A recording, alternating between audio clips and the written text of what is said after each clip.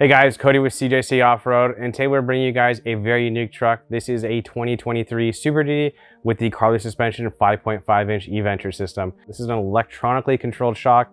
The truck's going to ride at 5.5 inches of lift, and it is rolling on Toyo 40-inch MT tires.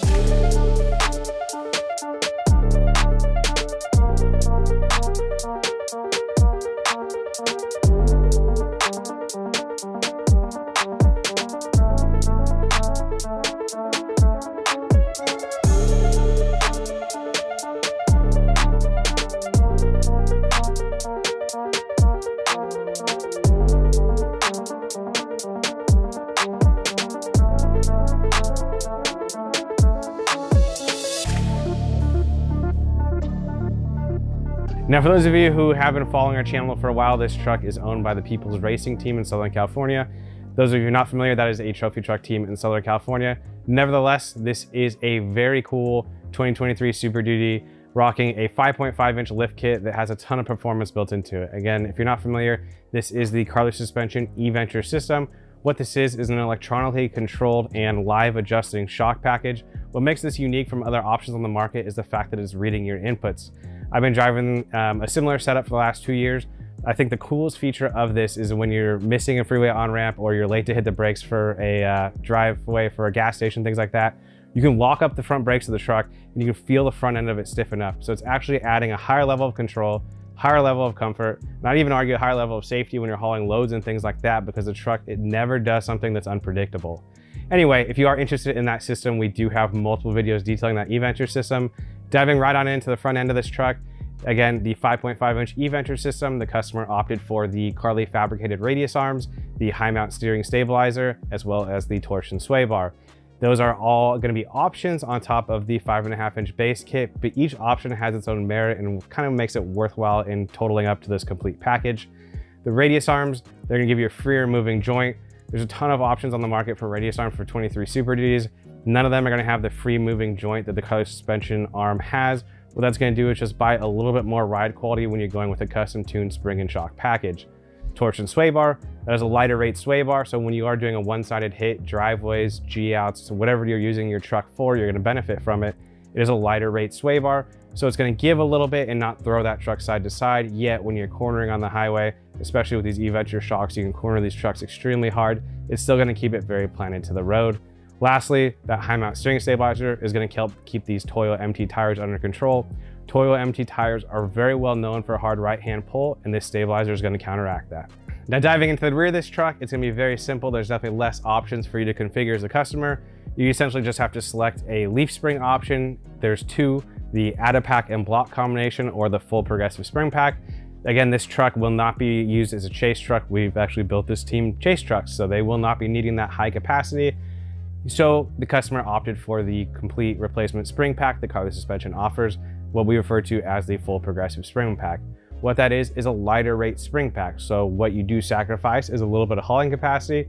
What you gain is an extreme amount of comfort in the rear and suspension travel. Personally, at the time of this filming, I have my stock 23 Tremor. The rear leaf pack is atrocious. You can literally feel the suspension hold in the air as you go off of an expansion joint or freeway interchange. You do not feel the tires make contact to the ground. You do not feel anything that you would refer to as smooth from the rear of the truck. When you swap to the full progressive spring pack, it completely changes the rear of this truck, and it's kind of what you would expect from a performance suspension.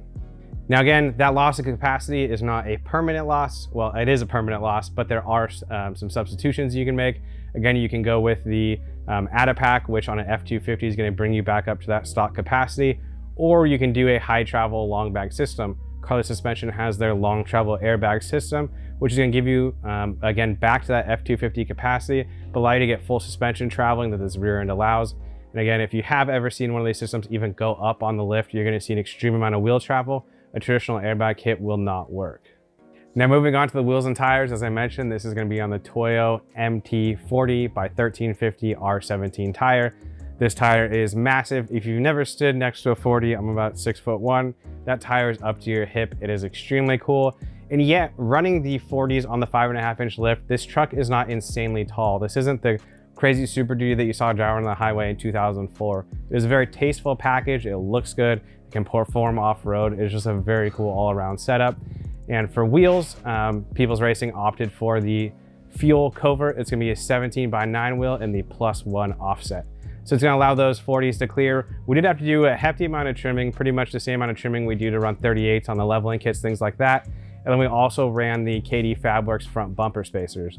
Now that does allow this truck to fully travel. If he was to seriously articulate it off-road, he would probably get into the fenders, again, at full articulation. I don't think that's gonna happen with this truck.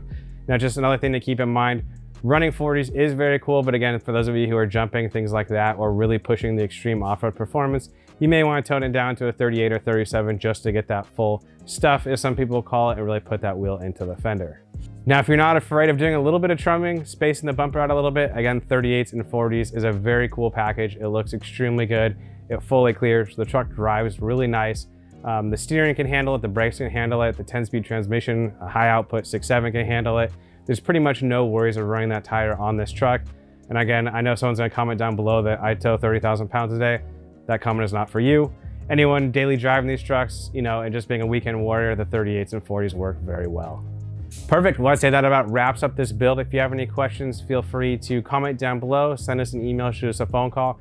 We'd be happy to help. If you're an installation shop who's coming across these parts for the very first time, feel free to reach out to us. We'd be happy to set you guys up with a wholesale account. And yeah, again, a 2023 Super Duty is rolling down the street on a 5.5-inch lift kit, 40-inch tires.